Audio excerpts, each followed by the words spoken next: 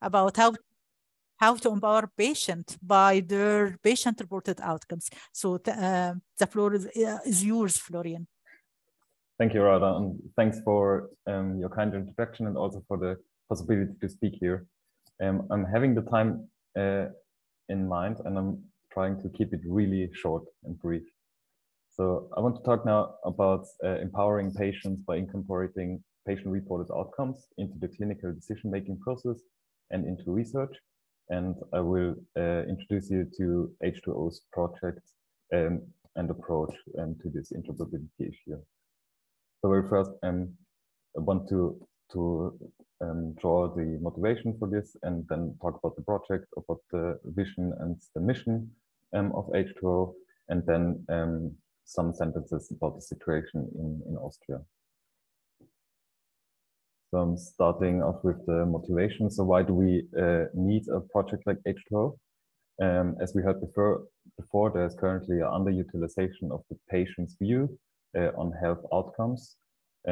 Before we talked about patient-contributed data, and here we're talking about a subset about patient-contributed outcomes data, let's say that way. And those outcomes data can include a lot of things. For example, the level of satisfaction with the current health status, quality of life measures, but also the capability of performing daily activities and other things like symptoms relief. And as we heard in the first keynote talk of this symposium, and we cannot improve anything that we can't measure. So understanding outcomes is really desirable in an ethical way, but also fundamental to really improve outcomes. And there is a lot of standardization efforts on the way, but we see that there is a lack of widespread adoption of these, and generated evidence based on these outcomes measures really limited, and there's little impact on clinical decision making on an individual level. So the H2O project, H2O stands for Health Outcomes Observatory, and it's innovative medicines initiative project, and therefore also Horizon 2020 funded project. It's structured in a public-private consortium way, and it's led by Takeda and the Medical University of Vienna. And the H2O project really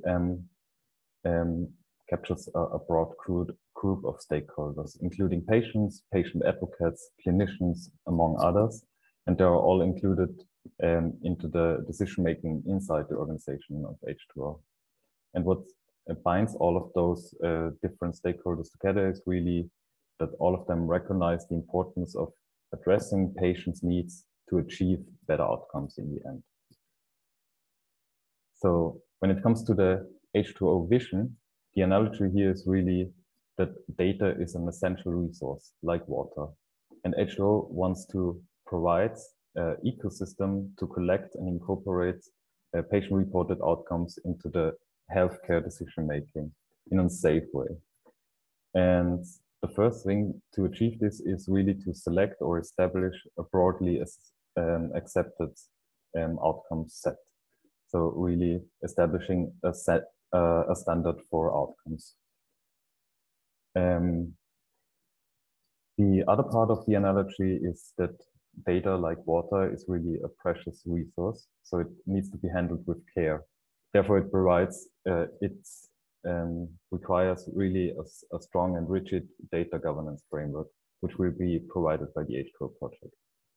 And the overarching goal here, or the overarching goal, or the main principle here is really that in all phases of the project, protecting patients' privacy rights is really key. So the primary aim of H2O is really to provide patients and their care providers with information for the individual clinical care situation, for decisions that are made for one individual patient. And we also want to foster patient engagement and empowerment, and doing this by providing user-friendly systems for patients and the healthcare providers. One of such systems could be a patient-facing dashboard-like app where patients can really view their health-related information and also compare themselves with other patients, and therefore give them a say or give them a means to communicate their status with, for example, the care providers. And this comes really in the sense of the previous keynote, that this really gives the patient a voice, or tries to give the patient a voice.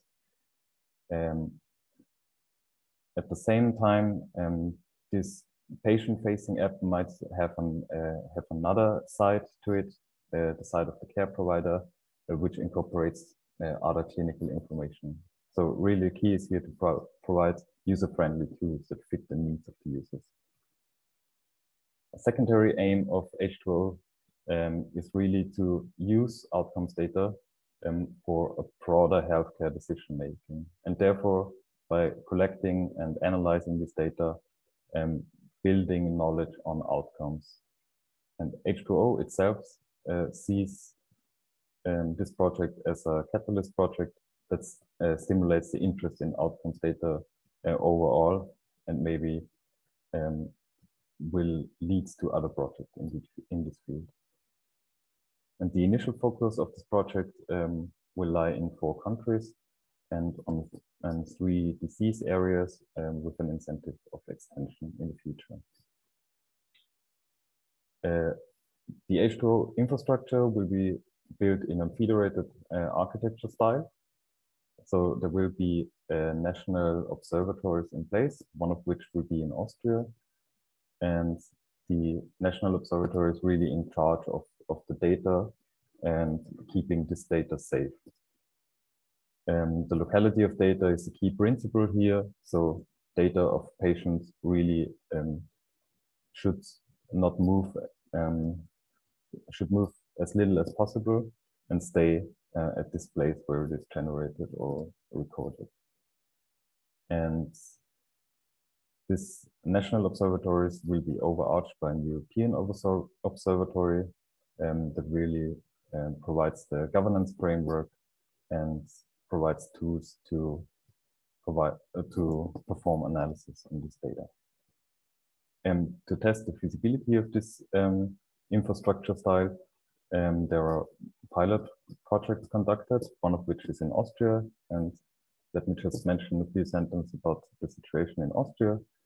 There will be, or there is, a national observatory already in place. It's a separate non-profit legal entity, and part of the infrastructure of the national observatory is hosted at the Austrian National Public Health Institute. And the situation at my place of work, at the Medical University of Vienna and the General Hospital of Vienna, is that this hospital has access to, for example, electronic health record data, and tries to access this through the H2O system. The H2O system will itself provide the before-mentioned applications that give patients really access to their outcomes data and to anonymized data of other patients, and also provide means of communication with the caregiver. And also the caregiver will have some kind of application. There are other data sources in place. For example, at our university hospital, there's a research database that also will be accessed. And doing so in this federated architecture of the H2O project, we will use mainly 2 data standards, one of which is for clinical data, and the other is really for anonymized health data that can be used in research later on. So this was my really brief and short talk. I talked about how H2O will try to achieve better outcomes by providing this ecosystem to make outcomes data really accessible, and accessible for individuals, but also their caregivers, and to be used in an individual care decision making. And it will do this in a federated infrastructure way and by providing digital tools. Thank you. Thanks a lot, Florian, for this insight about the H2O. We don't have any question in the and the QA tool, but I have a question for you. So